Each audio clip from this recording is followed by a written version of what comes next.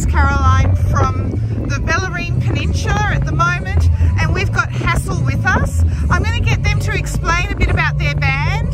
Take it away. Okay, so my name's Hassal, that's my surname, and I've been playing since about 2019 under this project, and today I'm joined by Will Conway to play keys. It's actually our first gig together today, isn't it? It is. First time as a duo. Very exciting. Yeah. You did a wonderful job and the crowd absolutely loved you.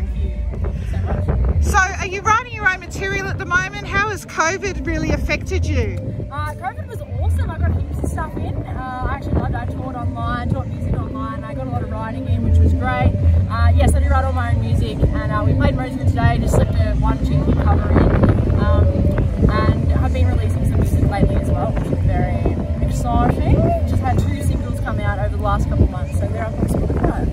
And what do you think about the Bellarine Peninsula? Is this the first time you've been down this way? No, we're both Geelong locals, so I'm down floating around this way a lot. But I love it in here. Actually, this last weekend was the first time I came to this particular winery. It's so great. It was really fun playing on this stage and over here. What about you? Have you? Yeah, I spent a lot of time in like the Drysdale, Clifton Springs area through high school, so I'm pretty well equipped with the Bellarine, and it's beautiful out here to be able to see the bay from this area. Yeah. Now you've just come off the stage. Who is coming up? Do you know?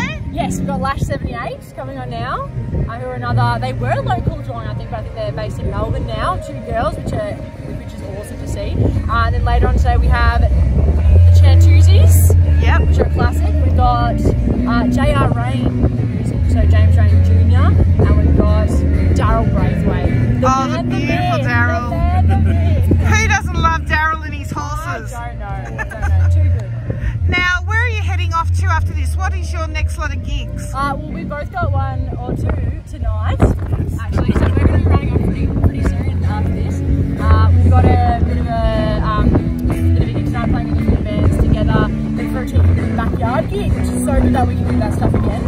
And then tomorrow we might be back here for the 80s days, we might be back here, and then after that we've actually got some small songwriter gigs at Hassal Academy.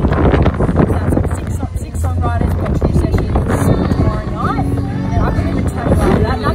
Nothing for the rest of this year, but this is weekend. Yeah, Christmas after that.